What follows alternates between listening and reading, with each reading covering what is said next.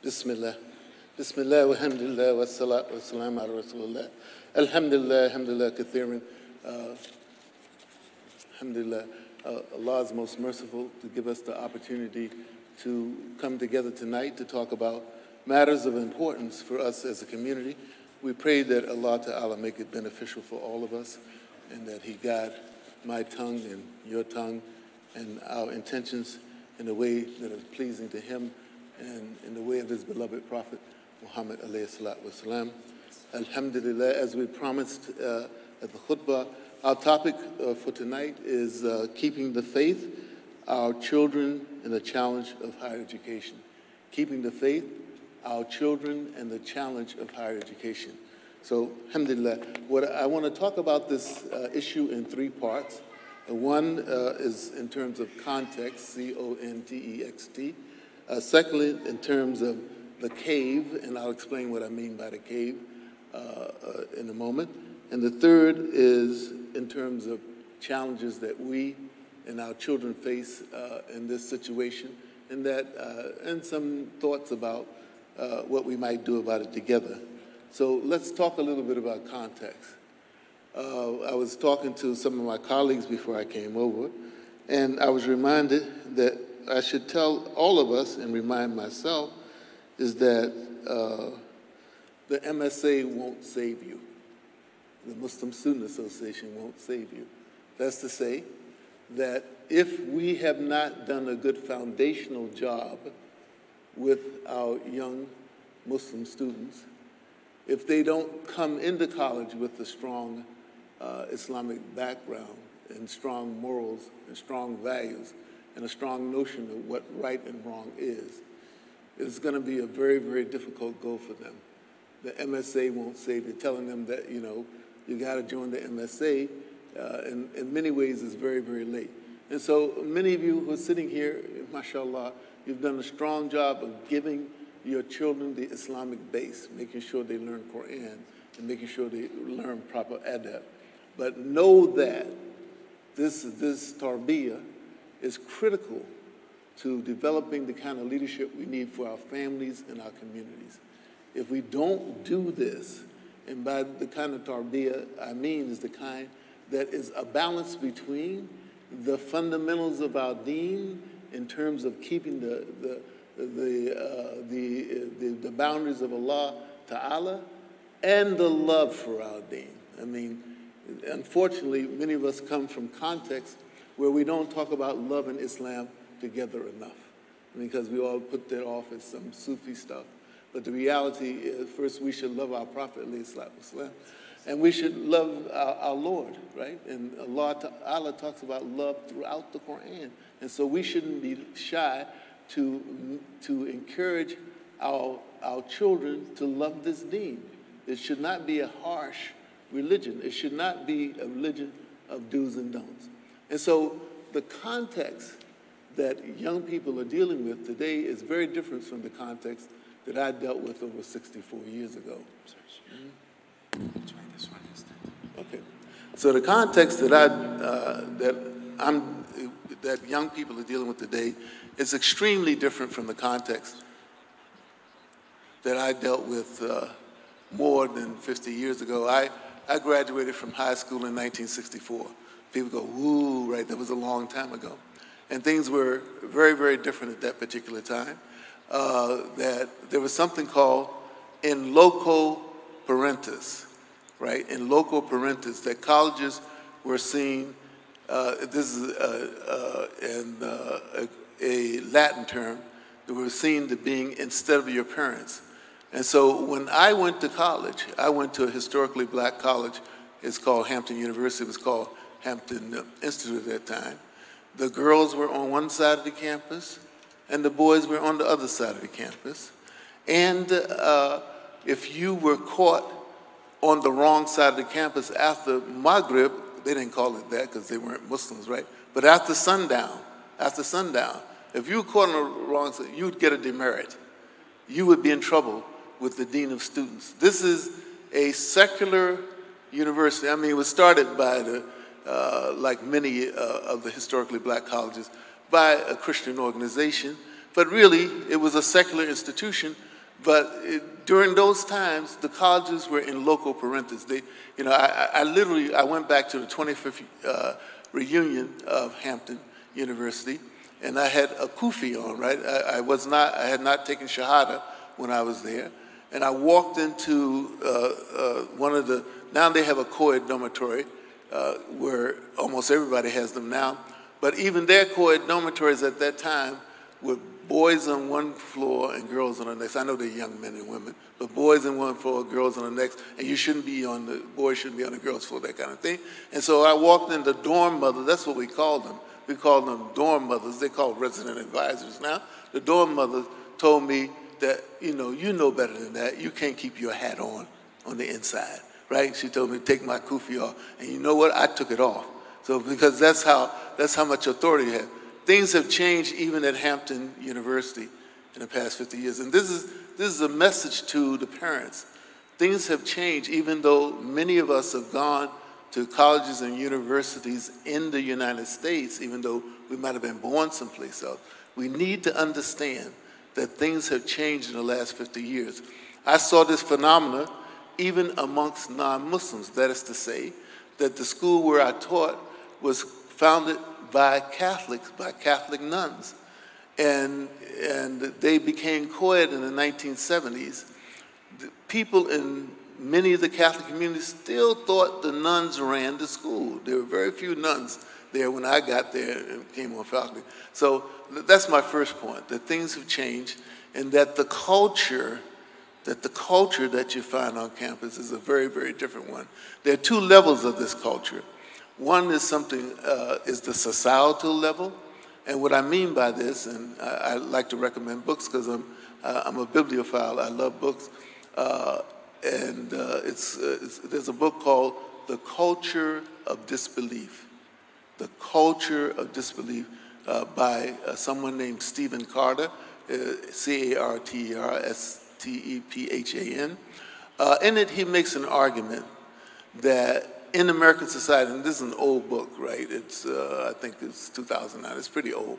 But I think it's still apt today, that in this American society, most people are pressured to act as if their deen does not matter, that their religion does not matter in terms of making decisions.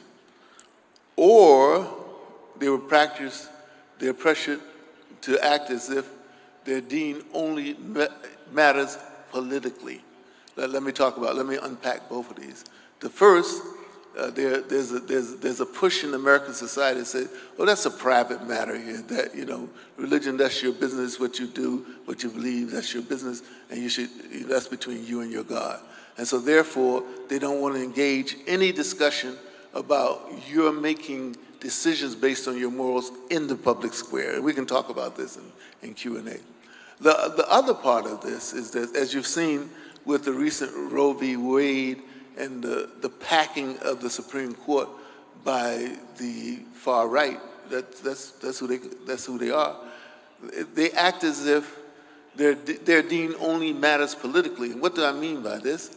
These people have put people on the Supreme Court by backing somebody whose moral values in no way lines up with their deen, right?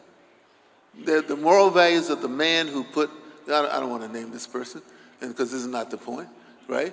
The moral values of the man who put these conservative, far-right, very religious, mainly Catholic, by the way. Most of the people on the Supreme Court of Catholic, that's another whole story, on the Supreme Court is a person whose moral values, if they were a regular church member, they'd be kicked out, right?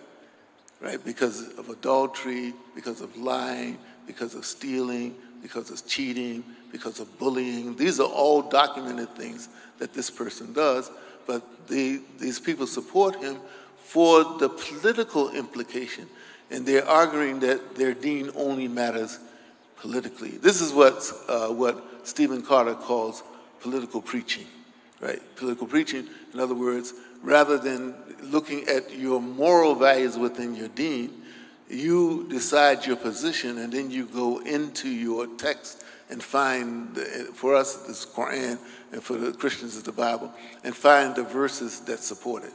And so the context, there's a larger American context, right? So, and we need to understand that. So what's the context on American college campuses? As I said before, 50 years ago, it was very, very different. Many campuses were in loco parentis, and many campuses cared more about the moral values of people who went there. And there are notable examples like Brigham Young University, which is a Mormon university, and some other universities, and some very conservative, like Liberty University. But the vast majority, even of the ones that are affiliated with churches, are not as concerned about the moral development. And so this is something if you're thinking about going to college, you're thinking about sending your youngster to college, you should be thinking about it. Let's think about some statistics here. I want to cite 2 studies, and so you'll understand the context that young Muslims are facing as they're going into college and as you make a decision about higher education. Number one study was done in 2014 by Dr. Wahiba Abu-Ras, who was a friend of mine, with a couple of other people, about behaviors among Muslim college students. This is 2014. So the data are pretty old, but I would argue that it's probably gotten worse. The short story, and you can look this up, it's the name of the article is Behaviors Among Muslim College Students. And it was published by FYI, which is an organization that looks at youth issues and trying to help and support youth. What they found in the data, and you can dig through it, is that 46.2% of the Muslim participants had participated in drinking alcohol in the year before. That's almost half, right? That 24.6 had participated, that's almost a quarter, that's one in 4, had participated in illicit or illegal drug use, that's separate from alcohol. That 30.4 had participated in gambling. Now, in 2014, gambling wasn't as accepted in the broader American society. Now you can do sports betting. 2014, in most states, you couldn't do sports betting. It's been widely accepted. So even back then in 2014, 30.4% of the Muslims admitted to gambling in the year before. And then amongst the never married students, 53% had admitted being involved in sexual intercourse in the year before. And so the majority of those people who had done at least one of these things, right, most, right, had participated, 58% of the Muslim college students. I'm not talking about the general population. The Muslim college students surveyed, 58% had participated in at least one of these risky behaviors: gambling, sexual intercourse, illicit drug use. And this is very, very, this is something we should take heed of. And of that 58%, 77% had been involved in at least 2 of the risky behaviors in the year before. So this should alarm us, because things have changed on college campuses, and that the colleges are more concerned with treating youngsters who are 18 to 22-year-olds as adults, as independent adults. And many of us at 18 to 22 years old, I certainly didn't have the tools to be an independent adult. And I don't believe, this is my opinion, that youngsters today have the tools to be independent adults. Definitely not at 18. They should be there by 22 years old, but if they get proper tarbiyah. So that's one point. That's old data. More recently, some data that I believe was collected in 2019, and some of you know about this in relationship to a tragedy that happened here in DFW, is data on suicide, right, inclination. There's a study done, and I'll give you the name of it, you can look it up yourself, called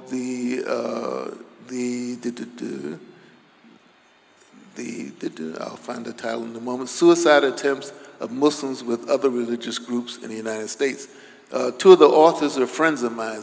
Dr. Rania Awad, who's a psychiatrist who teaches at Stanford University, is on the faculty of the Islamic Center of America. and a sister, Ebony Jackson Shaheed. I taught her. She grew up in the masjid that I pray in, that was established by Imam Zaid Shakir, whom many of you know. She went off and went to school. She got a master's in public health. She did a master's at Yale University, and she was a co-author of this study. What was found, alarmingly, in this study is that Muslims, and I think some of you have heard this before, are more than 2 times more likely to report an attempt of suicide than Protestants, subhanAllah. That Muslims, and this is 2019, this is not so long ago, and this is before COVID. Listen to me, this is before COVID, before the mental health problems came around because of COVID. So Muslims are more than twice as likely than Protestants, atheists, agnostic, Jews, and Buddhists. This should concern us, right? You know, because we know the prohibition against taking your own life, right? You know, we can talk about what's haram and halal, but the reality is that if people are attempting suicide, we should be thinking about what to do about it. And Dr. Ronnie, aside from teaching about it on our faculty, teaching it within our courses, she was running workshops. She has an organization called Meristan that's running workshops, and she's running workshops for imams, because we really need to deal with this issue. See, the mental health context here is a very, very important one. In the United States, mental health in general is a major problem. Some significant indicators of it. Number one, we have a major suicidal risk problem amongst people in the armed forces. I've forgotten the numbers. I mean, they're very high, particularly people who've been stationed overseas. They're very high risk for suicide, subhanAllah, right? And we have a serious opiate drug problem. This is a mental health problem. We have a serious opiate drug problem in the United States of America. When I was about to retire from my faculty position at Manhattanville College, what I was seeing in those past years, I retired in December of 2019, I was seeing more and more young people who were not Muslims, it's coming from the general population, who were having difficulty with depression and anxiety that was so difficult for them that many of them ended up dropping out. So the country, this country has a major mental health problem, and mental health often affects physical health. The past couple of years, the average life expectancy of Americans has gone down, subhanAllah. So we should be aware of all of this. When we do, this is why our tarbiyah is so very important. It would be important in, quote, so-called normal times, but with the pandemic, with these epidemics that we have in a broader American society, we should be about the business of making sure that our young people understand the limits and boundaries of Islam, also the love that they should have for the deen and Allah and His messenger, and of course for our families. This is a balance that we should be doing, because they are facing, out there in the institution that they're going to, they're facing some difficulty. So the context has changed, right? And the context in the larger society has changed. And the context around Muslims going to school has changed because many young Muslims are participating in risky behaviors that they would not participate in at home. This is just a fact.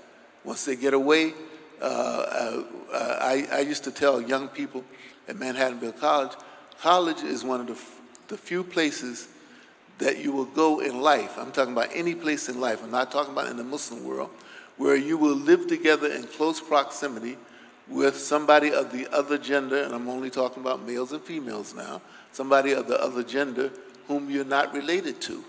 Literally, in the freshman dormitory on that campus, boys and girls, young men and women, 18 years old, for the first time away from home, they have rooms that are next door to each other, subhanAllah.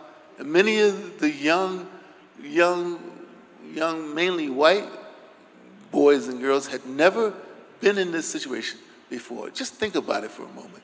that you've never been away from home, you've never been out from under your parents' tutelage, then all of a sudden at 18 years old, you're thrust in a situation that you have to deal with seeing boys and girls, I mean young men and young women, I'll call them young men and young women, and early in the morning, late at night. And in that dormitory, there were common bathrooms. In other words, you did not have bathrooms in your room, whereas is often the case in the older dormitories. So males and females did not share the same bath like they do at Yale University. One of my alma maters, they do that at Yale University, but they don't do it at Manhattanville, at least not while I was there. But in the morning, you have to walk down the hallway to take a shower or go to the bathroom. And people are often walking down the hallway like they used to walk down the hallway at home with almost nothing on. And this is a shock to the young people coming from home.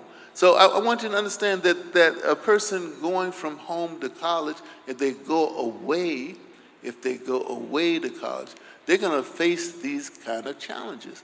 They're not very simple. They're not very simple for people who are not Muslim, and they're even more challenging for people who are Muslim. Okay, so that's the context we're dealing with. And so what about this cave thing? So how do you deal with this situation? One is to, stay home, right, and don't go to college.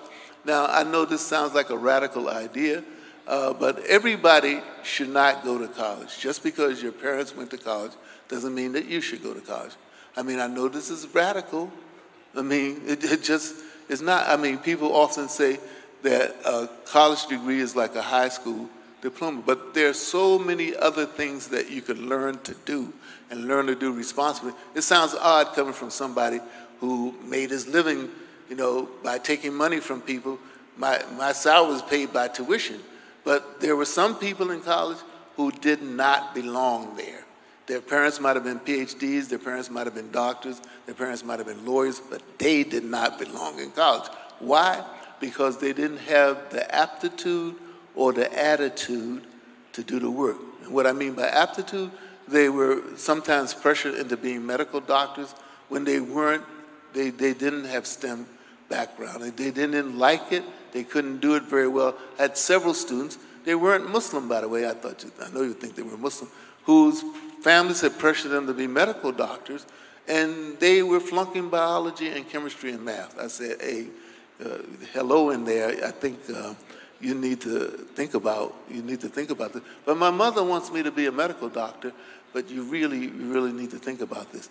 Then there's another whole group of young people.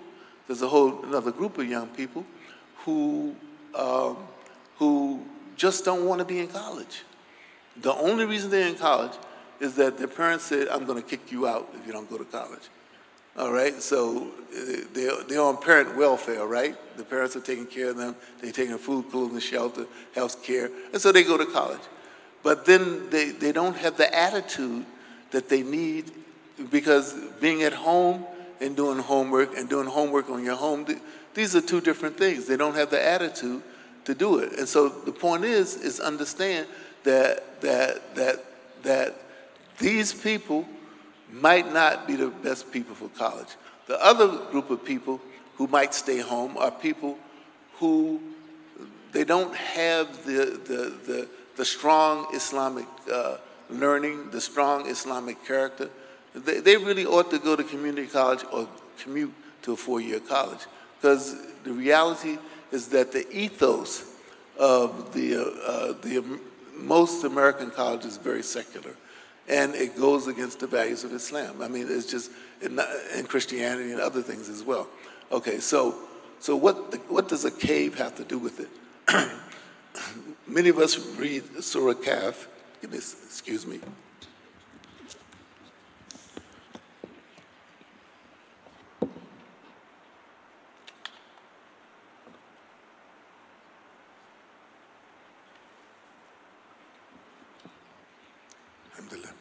So many of us read Surah Kahf every Jummah, and we know that one of the first stories in the surah is the young men in the cave. And so the reality is that for me, the surah embodies different approaches to living in a society where Muslims are not the majority. The whole surah embodies that, if you look at it. And there are many people, mufassir, people who qualify to do tafsir, I'm not, who talk about this, including my friend Imam Hamza Yusuf, who's a graduate of Al-Azhar University and an imam in Memphis, Tennessee. He talks about the fact that there are different approaches to civic engagement in Surah Kahf, right? One approach is that the society is so bad that you have to separate yourself from it. And these young men, they went to the cave, right? Another approach is the Dhul Qidr approach, right? Wherein people are out in society trying to do good. And sometimes people don't understand the good that they're trying to do, but they're trying to do good. And another is the Dhul Qarnayn approach. That's to say that Allah Ta'ala gave Dhul Qarnayn gave religious and secular authority to help people. And so to me, the big message, takeaway, is that everybody does not have to engage with the broader society in the same way. Some of us need to stay away because we can't handle it. Let's be honest. We really can't handle it, right? And some of us have been given the knowledge and authority by Allah Ta'ala to be a benefit, and we ought to be, like our beloved alayhi salatu wasalam, was a benefit to all creation, right? It was a benefit to the people of Yathrib, which became the city of Medina, did not come and get him to give dawah. They came and got him in order to make peace. Let me say this again. The people of Yathrib didn't vote to send to get Prophet Muhammad ﷺ to come from Mecca to Medina in order to give dawah. They brought him there to make political peace. This is a very, very important point because Allah Ta'ala had blessed him with hikmah and the approach to settle beefs, as we call them in the street. And so let's understand that everybody is not equipped to do this, and so therefore everybody shouldn't do it. But the point is that if you look at Surah Kahf, and you look at this, as there are different approaches. And like I said, some people are strong enough to go on college campuses and deal with it, and some are not. And so me personally, particularly young women, I would keep them at home because young women who cover our particular targets in two ways. One, of the Islamophobes, the cowardly Islamophobes, who would never yell at or harass a man, but they would harass women, right? And the other is the people who are predators who want to pull these young sisters off their deen simply because they're Muslim women, and we've seen this thing happen. So this is what I mean by the cave, that some people need a cave, some people don't. So that's the second point. The third point is what is our challenge? So I believe that the challenge of Muslims in America is threefold. And you may have heard this from me before. I like alliteration. So I talked about one set of 3 R's during the Jummah Khutbah. Here's a different set. I think there are 3 R's that we in this country ought to be doing as Muslims, right? Number 1 is reconnect to our usul. That this is very, very important. That we as a body, this may not be true to individuals here at IANT, but we as a body, if you look around at the Muslims and the Muslims in the public square, and the people who present themselves as Muslims in the public square, I won't name them, certainly these people are not connected to Quran with Sunnah. And they're very prominent Muslims, I won't name them, who are out there saying things, who are out there in the midst of this pro-life, pro-choice, pro-life, pro-choice debate, who seem to be ignoring our deen. That has nothing, either they're on one side or the other without any nuanced understanding. And so the first R that we ought to do as Muslims is reconnect to our soul as a group. So we won't have so many people in the public square doing and saying things that clearly contravene what Allah and His Messenger ﷺ say. I mean, really, I'm like, It blows my mind. And these are people who are seen as, quote, Muslim leaders. And this comes from not having proper tarbiyah within our communities. Not that you won't have any of this, but you won't have so much of this if we properly raise our children, right? And so we need to reconnect to our primary sources. The second R is that we need to reclaim the moral high ground. Instead of running behind people, pro-life or pro-choice people, we should be making our own statement based on Quran or Sunnah on this issue of abortion. And I think it would be very different. Let's understand let's look at the statistics here of what's happening here. And I don't want to go into a long thing about it, but I think to look at statistics, you'll understand my point. First of all, 90% of the abortions that are done in America are done for people who are having sex out of wedlock. I want you to think about that for a moment. 90% of them that are done, they're done for people having sex out of wedlock. And so this is clearly against our deen. Now, I'm not dictating what it means, but this means that we shouldn't be jumping pro-life and pro-choice so quickly, right? For something that enables people to have sex before marriage. I mean, we just need to be very careful about that. The second thing about this is that people who look like me are overrepresented in the people who get abortions. And the background to this, we need to understand, and we need to wrap up now. The background to this is that Margaret Sanger, who was one of the big promoters, she founded Planned Parenthood, and she was very much an advocate. She wasn't very religious, an advocate of people thinking for themselves, this kind of thing. And she didn't want people who were not as beneficial to society to have children. She was a eugenicist. Now, eugenics is a pseudo-scientific movement that came into vogue in the early 20th century, like 1920s, 1930s, that was led by the leading liberal intellectuals, not the conservative, the leading liberal intellectuals. What was eugenics about? There are a couple of books you can read about it. One book is called The War Against the Weak. That's the name of the book, The War Against the Weak. And I think the subtitle, America's Quest to Create a Super Race, subhanAllah. Right? This is the 1920s, the United States of America, the eugenics movement, right? She was a backer of this eugenics movement. What did the eugenics movement do? There was a famous case in 1927, Buck versus Bell, that went to the United States Supreme Court. And this Supreme Court case was about whether or not this young woman who was deemed defective, this is a young white woman from Charlottesville, Virginia. I was raised in Virginia. Her name was Bell. Her last name was Bell. She was taken to the Supreme Court, and she was forcibly sterilized because the court felt she was an imbecile. She was forcibly sterilized.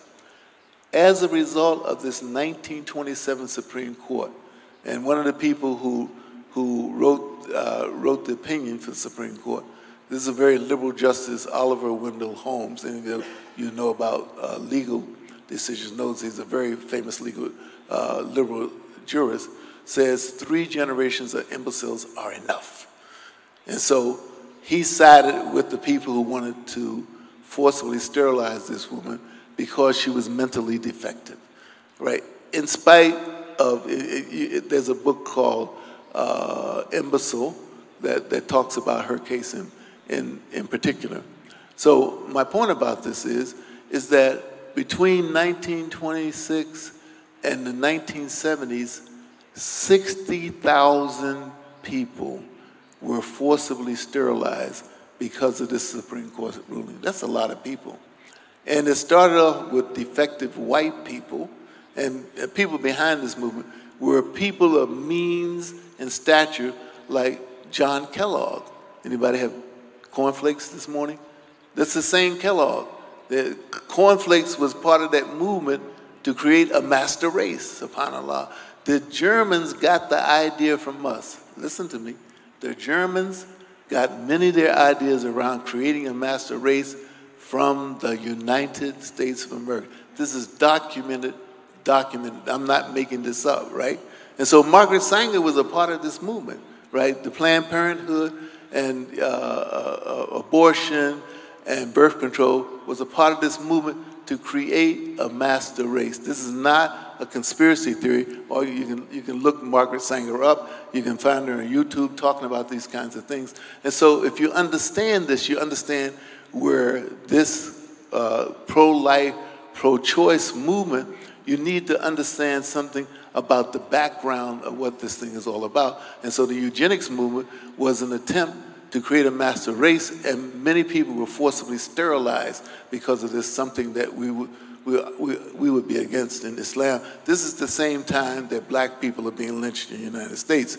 And so what we're talking about is a challenge that we're dealing with, a situation where we come up against situations that we don't really understand, and we take one side or another without really thinking about it. This is a challenge for us. And I say that because we're not connected to our usul, then we don't really take a position that's Islamically based. The second R, first is reconnect to our usul. The second is regain the moral high ground. We as Muslims should be leading on the issue of Roe versus the Board of Education, not following. Listen to me. We should be leading. Most Muslims are following. They're following either the so-called right or the so-called left. In my opinion, and I'm not a faqih, I'm not an alim, but in my opinion, neither position squares with Islam. If you take, as they are, either the so-called pro-life, and if you want to ask me about it, you can. We don't have time to unpack it. Either the so-called pro-life or the pro-choice movement does not square with Islam. And so we should be taking the moral high ground. We want a moral just society where people, right, where people are treated with morality and justice. That's what we're about. We're not either pro-choice or pro-life, and therefore we should have decisions and institutions that create a healthy, just society and don't create situations where babies are born out of wedlock, born poor, and all of this kind of thing that goes on in the United States of America. So that's the second thing. We need to reclaim the moral high ground. We are so defensive, right? We're seen as people who are misogynistic. We're against women, but we should be claiming the leadership for justice and whatever is right. The third R that we should be doing is recalibrating. As our beloved alayhi salatu wasalam, with the way he led the Muslims in Mecca was very different from the way he led the Muslims in Medina. Listen to me. The way Prophet Muhammad, peace and blessings be upon him, led the Muslims in Mecca was different from Medina. In Mecca, to me, Allahu Alam, he concentrated on tarbiyah. Why? Because it was needed. It was needed. People needed to be rehabilitated. They needed to be focusing on La ilaha illallah. They needed to understand the Quran. They needed to understand a different moral set than the one that the Quraysh were practicing at that time. And then when he moved to Medina, where he was in charge, there was more of a political emphasis, not Democrat, Republican political, but where the common good was more of the emphasis. And so we should try to understand our context and govern ourselves accordingly based on Quran and Sunnah. So those are the three R's we should be doing. Rooted, reconnecting to our usul, reclaiming the moral high ground, and recalibrating as our beloved alayhi salatu wasalam did. So how does Islamic Seminary of America fit into all of this? As I said in the khutbah, there's something called the Higher Education, HELM, of the Churches of Christ, wherein they have only 360,000 people who belong to their group, but they have 27,000 people in higher education right now as we speak. Texas Christian University is one of them. These are licensed, accredited institutions that are supported by this denomination. They have 27,000 adherents in their own colleges, right? That they have based on their own values. And they have 15 undergraduate schools and 7 seminaries. We are at least 3 million. We barely have 5 seminaries, and all of them are not totally run by Muslims, subhanAllah, right? We have 1 Zaytuna, right? So this is something we should be thinking about. Even if you don't support the Islamic Center of America, and I have some brochures, so you could support it by, giving to our endowment fund or by giving a donation. You should be thinking about how you could help us in general get more institutions of higher education, both the 4-year kind and the graduate kind, because we need leaders that are produced by ourselves. And so if you understand that, this is a challenge that we have to do. The challenge for you who are thinking about going to school and those of you who are parents is to remember that those of you who are thinking about going to school, be honest with yourself about what you want to do with your life and whether or not college is the best thing for you and which college it is. Do not let me put it this way. In your conversations with your parents or whoever your guardian are, you should have an honest conversation about whether or not you want to go to college. I've sat and told, because I was a first-year advisor, sat and told many people, listen, you need to tell your parents that you don't want to go to college because you're going to waste a lot of money here and time here if you really don't want to do it. And they may not forgive you for that. So you should at least tell them the truth respectfully. You should tell them the truth respectfully, but you should tell them. And I'm talking about a minority of people, but you should tell them. And for the parents and the guardians who are here, remember, times have changed. College is not what it used to be, and the usefulness of a college education is not what it used to be. Look at the data. It's not as useful as it used to be. College education pulled me and my family out of poverty. I could talk a while about black poverty, but it's not the same way today because college education right now is putting many young black people into poverty because of the massive amount of student debt. I mean, tuition 50 years ago was cheap. College tuition, when I went to Yale University, I went to Hampton Institute, when I went to Hartford Seminary, the tuition was relatively cheap. The tuition has taken off. I mean, hiring somebody like me is not cheap, right? They paid us good salaries. The reality is things are different. And so you should be thinking hard about this, and particularly those of you who are thinking about taking out loans. I hope many of you know about A Continuous Charity, which is a sister organization led by Dr. Arthur Hawk, where you can get a loan interest-free, mashallah, because I know so many, particularly black young people who take out these easy-to-get loans in college who are strapped with $40,000, $50,000, $60,000, $70,000 in debt. They're coming out of the college at a time when the economy is very bad. They have $40,000, $50,000, $60,000 in debt. And it's going to cost them a lot more than $40,000, $50,000, $60,000 to pay it back. And you have the COVID, and I was talking to the brother who brought me up. You have the perfect storm. So this is a challenge for us. And we, by the way, should be on the side of people, in my opinion, to not to burden people with that kind of debt. Here you are, 22 years old, and you have $80,000 in debt. And the college degree is supposed to help you. And you'll be in debt for most of your life. And then they try to convince you to get a car. As I was saying to the young man who brought me over, I mean, years ago, we weren't encouraged to take on debt in general in the American society where we are now. Everybody's encouraged to take on debt now, even if you don't have any economic means. And so that's our challenge. We really, the 3 R's that we try to live up to at the Islamic Seminary of America is that we feel that our education, any Islamic higher education, should be rooted in the deen, right? It should be relevant to the context in which we live, the United States of America, and it should be intellectually rigorous. That's what we try to do. We're trying right now to work out with INT to develop some free scholarships to go to Islamic Center of America, and we hope that some of you can join us.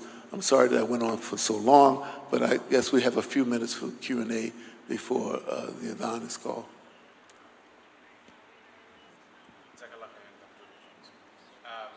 So I understand your point about the case, right? Like, if a young man or woman is not ready to go to college because their Islamic tarbiyah and their Islamic background is not strong, they're going to go there and go astray. So college is maybe not for them. But what do you say about eventually at some point this young man or woman are going to face the outside and they're going to face that same challenge and what they they're gonna fail sooner or later?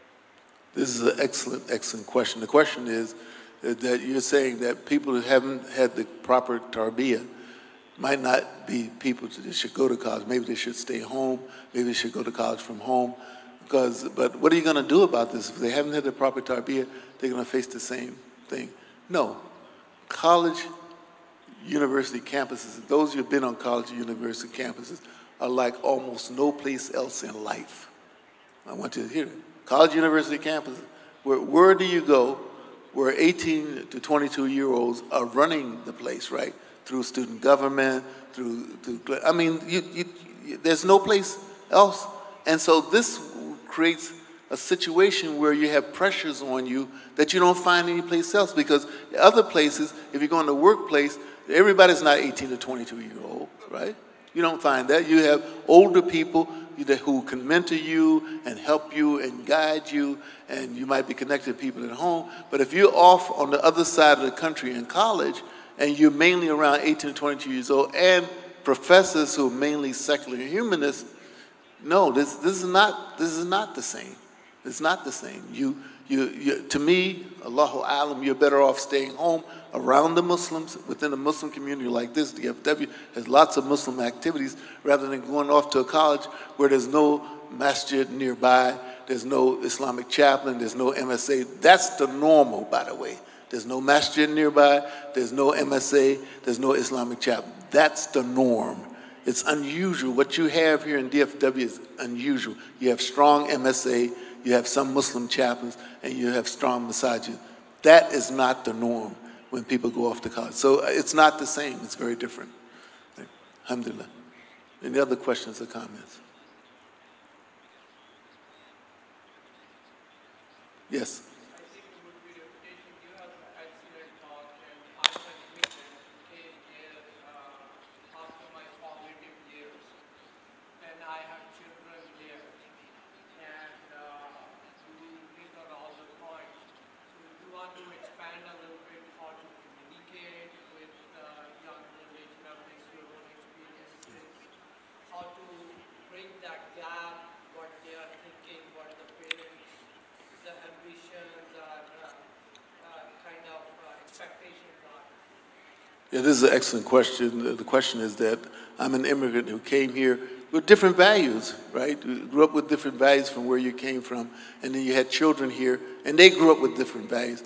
It's the same for me, actually, even though I came from the South. Even today, down here in Texas and Virginia and Georgia, the moral values in these states is very different than in Connecticut and where I live. You got it? Very, very different. I'm talking about the people. I'm not talking about the government. It's extremely different. Let's understand that. And it's very different 50 years ago, okay? And so how do you talk to them? My experience of having, 15 children, a lot of children, and about 30 grandchildren. And I've learned, they've taught me a lot.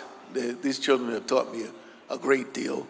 And so most of what I've learned by making my mistakes. So I'm not talking down. But here's my point, that first of all, Quran is basic. And many of you already do this. Teaching your children to love and know the Quran early is critical, critical, critical. It's critical. You don't wait until they're teenagers, please. You know, people wait until no. After they've been, after Disney has had them for several years, you don't wait to try to give them the Quran, right? So it's very, very critical. So that's number one. Quran is basic. The people who are the best at it is teach young children to love Quran early, mashallah. That's number one. Number two is that you teach them to love Allah and His Messenger, alayhi salatu wasalam. You can teach this. You teach this very early, and that the rules are important, but they're not the core of Islam. There are fewer rules in the Quran than there are admonitions of love, what Allah loves, what Allah hates. I mean, this is nuance, but the reality is to teach them to love Allah and His Messenger. That's the second. The third thing is talk to them in a way that respects them as a human being. And I'm not talking about this, I'm your buddy thing. There's a book, I'm trying to think of the name of the book, by a medical doctor who talks about the collapse of parenting, right? Where in the United States, many Americans want to be their children's friends instead of parents. This is not what we need. But on the other hand, we should keep the lines of communication open between us and the youngsters such that they could understand that you can talk, they should be able to talk to you about anything. As the Sahaba, may Allah be pleased with them, were able to approach our beloved alayhi salatu wasalam with anything, your children should be able to approach you without saying, ya haram, I'm going to kick you out of my house. No, they should be able to talk to you. They should be, and this is the critical, I think these are the critical things. The Quran first, teaching them to love Allah and His Messenger, and being and keeping the lines. And these are the three critical things that I think have to be done to be successful, inshallah. Alhamdulillah. Alhamdulillah. Yeah, no, I think we could finish and make it on. All right. Thank you so much for your being patient with me. Many of you are better than I am. You should be up here. And thank you for providing an opportunity for the Islamic Seminary of America. And I hope to see some of you should be with us. Not all of you. All of you shouldn't be in seminary, but some of you should be with us. So please, we're trying to make it easy. Don't let money be a bar to you. We have scholarships for people who really want to serve the community. Alhamdulillah Rabbil Alameen wal asr innal insana lafi khusr illa alladhina amanu wa amilu salihat wa tawasaw bil haqq wa tawasaw bis sabr. Assalamu alaikum wa rahmatullahi wa barakatuh.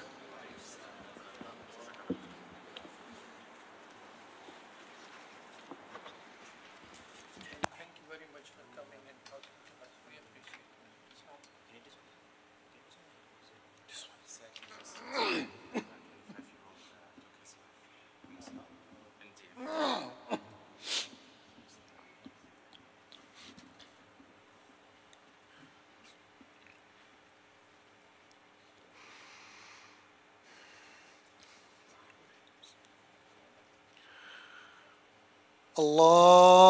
Allahu Akbar, Allahu Akbar. Allahu Akbar, Allahu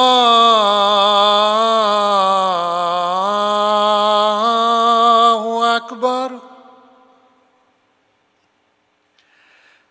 Ashhadu an la ilaha illallah.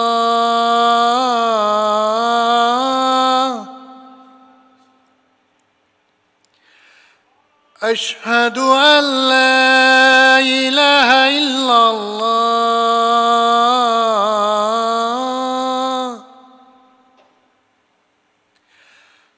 أشهد أن محمدًا رسول الله.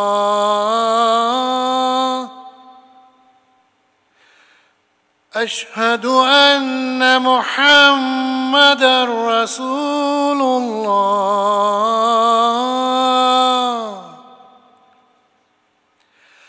حي على الصلاة.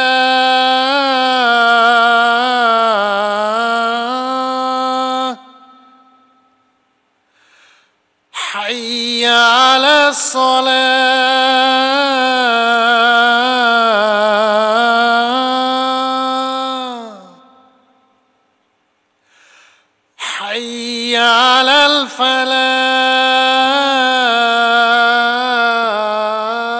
الفلاح حي على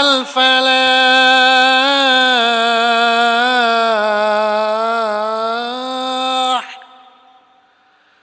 الله أكبر الله أكبر لا إله إلا الله